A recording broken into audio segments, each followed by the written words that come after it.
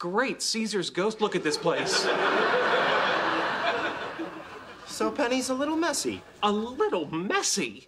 The Mandelbrot set of complex numbers is a little messy. This is chaos. Excuse me.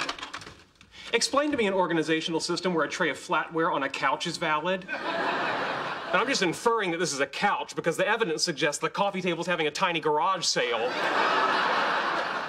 Did it ever occur to you that not everyone has the compulsive need to sort, organize, and label the entire world around them? No. Well, they don't. Hard as it may be for you to believe, most people don't sort their breakfast cereal numerically by fiber content. Excuse me, but I think we've both found that helpful at times. Come on, we should go. Hang on. What are you doing? I'm straightening up. Sheldon, this is not your home. No, this is not anyone's home. This is a swirling vortex of entropy.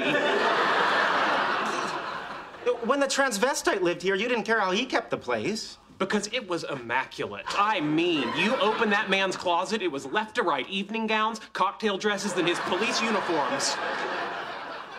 What were you doing in his closet? I helped him run some cable for a webcam. Hey, guys. Oh, hey, Penny, this just arrived. We just brought this up. Just now. Great. Was it hard getting up the stairs? No. No? No. No. No, we'll get out of your hair. Okay, great. Thank you again. Penny, I just want you to know that you don't have to live like this. I'm here for you.